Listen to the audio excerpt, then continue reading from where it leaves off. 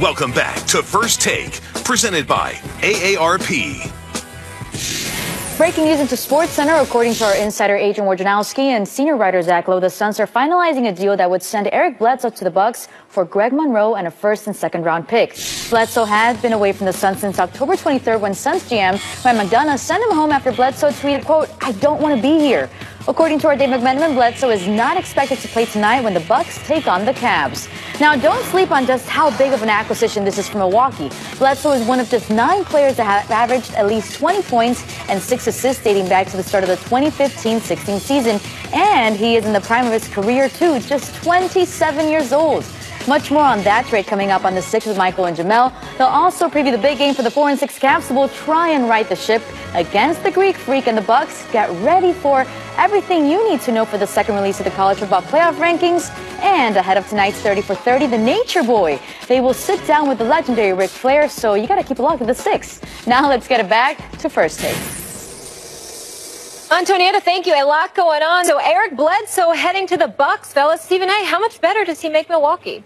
I think he makes them better. He's a very good on-ball defender. He can put points up on the board. He's hardcore. He's tenacious. He goes after it. He can play the point position. And he just adds another dimension to the Milwaukee Bucks. We like Brogdon and others, but at the same time, you don't have a Bledsoe on your squad. And to have somebody like him with the Greek Freak, I think makes them incredibly formidable. I'm still not going to put them as the second best team in the Eastern Conference, but I will tell you, he helps that cause tremendously. And if Milwaukee advances to the conference finals, it wouldn't surprise me. I've always actually thought Bledsoe's an elite talent. You know, he doesn't have elite size, obviously, but he's an elite talent. You see other ballers in the NBA identify him as a real baller, and it's obvious. He's eye-popping for the reasons that Stephen A. mentioned. You know, those are among the reasons. It's a little bit curious because the Bucks really are, if anything, have set the trend toward going longer and taller and bigger at every position, and that's clearly not the case with Bledsoe, but I think this reflects the fact that he could get out of Monroe's deal where they weren't going to re-sign him anyway, get something for him that makes them better now, while Thon Maker is developing. They're 7'1" center, because the reason the Bucks aren't better right now is because the trajectory of Maker's development, or McCord, correct pronunciation, is not going quite like in a linear way up. Right? There's some peaks and valleys. And because he hasn't been very good this year so far, they're not as good as they might otherwise be. So Bledsoe helps them at least in the short term, while they can see, in fact, are they going with this kind of bigger, longer, better kind of team that they've constructed. And that depends on Maker's development. In the interim, Bledsoe makes them a better team. Yep, posting career highs in points and assists last season. Gentlemen, it hasn't been a great go of it for Lonzo Ball. Let's get into that. So it begins. LaVar not happy with Lonzo's playing time. He's not in college anymore. In an interview with Bleacher Report, LaVar says the Lakers need to let Lonzo play the whole fourth quarter, and they will always win. He'll get into a better flow. Stephen A., does LaVar have a point? No, he does not. I don't want to hear this nonsense from LaVar Ball. I'm sorry. I'm not trying to listen to it. I'm not trying to hear it. The fact of the matter is Lonzo Ball has been passive.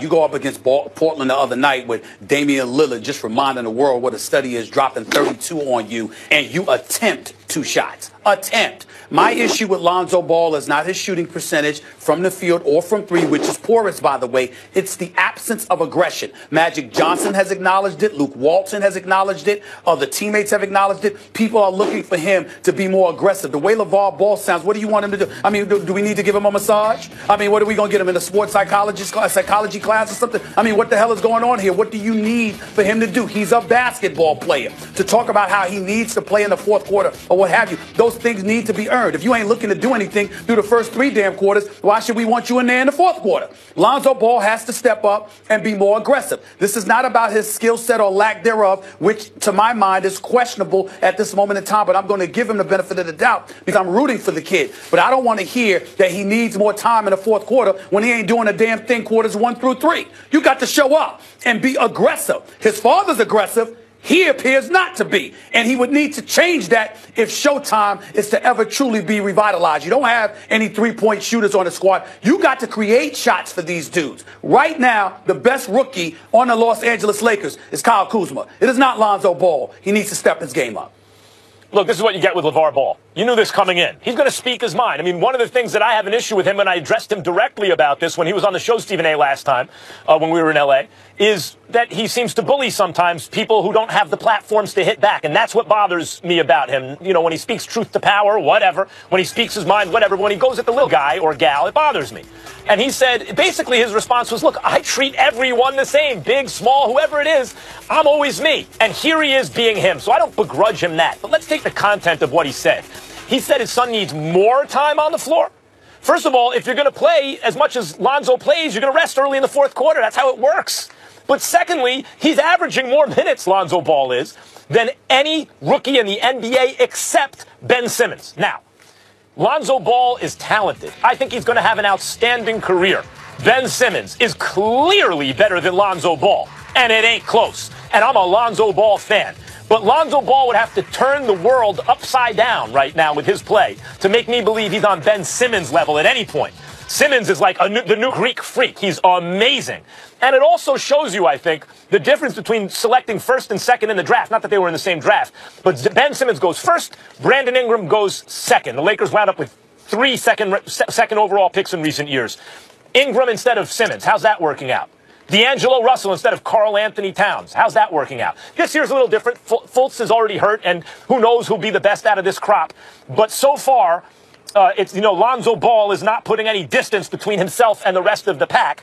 And Ben Simmons, because he missed last year, is. So, and that's the only guy getting more minutes than Lonzo Ball. So for LaVar to come out and say Lonzo needs even more time on the floor, I don't think so. It's a rookie getting over a half hour a game in the NBA. That's plenty. If he's not hitting his shot, he's not hitting his shot. Don't make excuses. Just get better.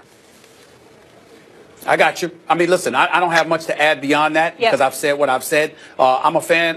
Listen, I root for Lonzo because as a person, he seems a really decent guy. I don't want to say overwhelmed because he seems to come across like he's shrugging it off. But the presence of LaVar and the rhetoric that he has spewed has put an incredible amount of pressure on his shoulders. I'm not saying that I expect you to live up to it in terms of your actual performance, Max, because I understand that as a rookie, as a point guard, leading Laker Nation and Showtime, I get it. You're not going to always measure up. My issue with Lonzo is not that.